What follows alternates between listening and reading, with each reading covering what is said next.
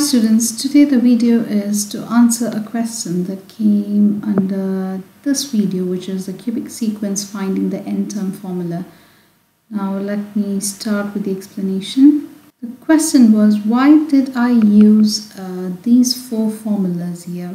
A plus b plus c plus d equals the first term, 7a plus 3b plus c equals the first term of the first difference, 12a plus 2b equals 16, which is the first term of the second difference, and 6a is the third difference. So why did I use these equations and how did I get them? So in this video you're going to see how did I get this four formula to use to find the n-term rule for the given sequence. Here the proof begins with the general form of a cubic sequence, which is a(n cubed plus b(n squared plus c(n plus d). Let us assume that u1, u2, u3, u4 and u5 are the terms of a cubic sequence. Then when n is equal to 1, we get the first term by substituting n equals 1 into the general formula of a(n cubed plus b(n squared plus c(n plus d). My u1, which is the first term here, is going to be a plus b plus c plus d, because n takes the value 1. Second term, when n equals 2, so this is when n equals 2, I'm going to find u2 by substituting the value for n equals 2 into this equation, and I get u2 is equal to 8a plus 4b plus 2c plus d. Similarly, I can find the third and fourth term. My third term will be n equals 3, and my equation will be a times 3 cubed plus b times 3 squared plus 3 times c plus d. So u3 here is going to be 27a plus 9b plus 3c plus d. Now how can you find the fourth term? u4, when n equals 4, u4 is going to be a 4 to the power 3 plus b 4 squared plus c 4 plus d.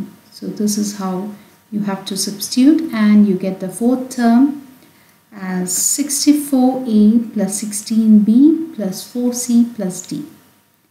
So now I have found the first four terms here, u1, u2, u3 and u4 in terms of a, b, c and d. Just take note of this because I'll be going to the next window and I'll be using these expressions to find the further solution.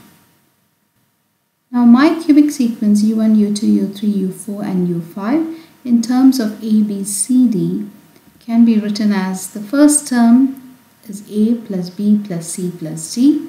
The second term is 8a plus 4b plus 2c plus d. The third term is 27a plus 9b plus 3c plus d. The fourth term is 64a plus 16b plus 4c plus d. And I have also found the fifth term by just replacing n equals 5 into the general form. And I got 125a plus 25b plus 5c plus d.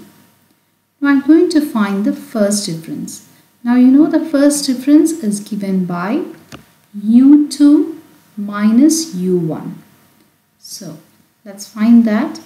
u2 minus u1 is going to be, I have u2 here, 8a plus 4b plus 2c plus d minus, I have u1, which is a plus b plus c plus d.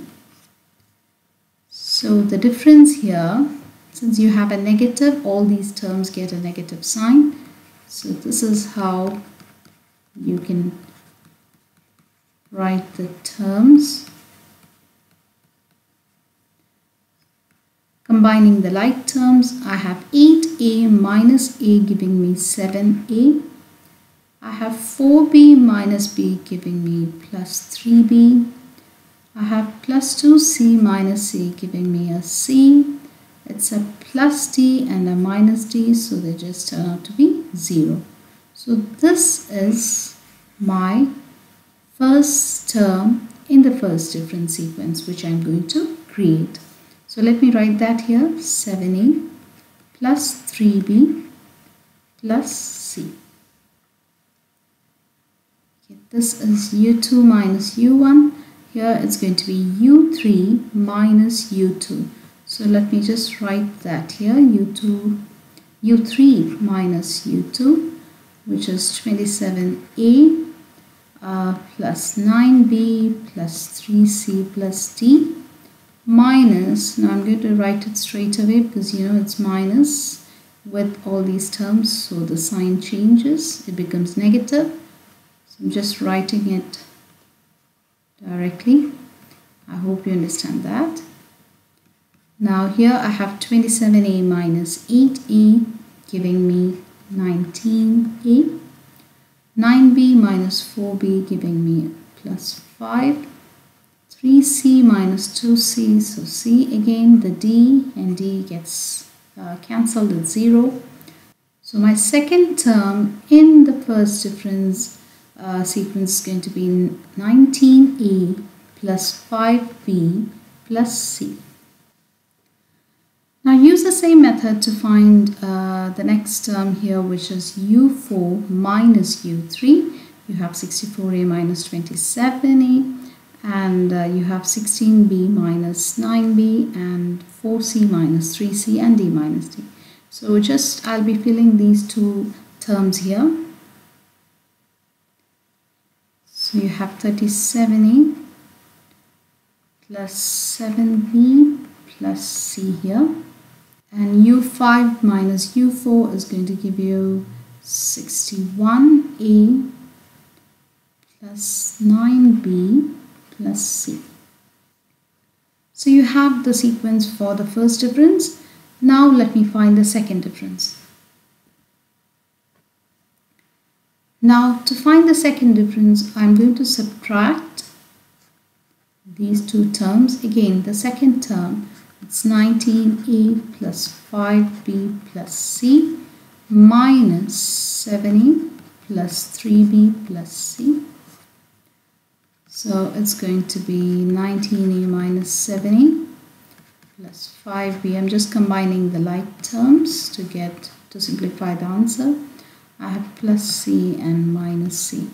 So my answer here is going to be 12a plus 2b.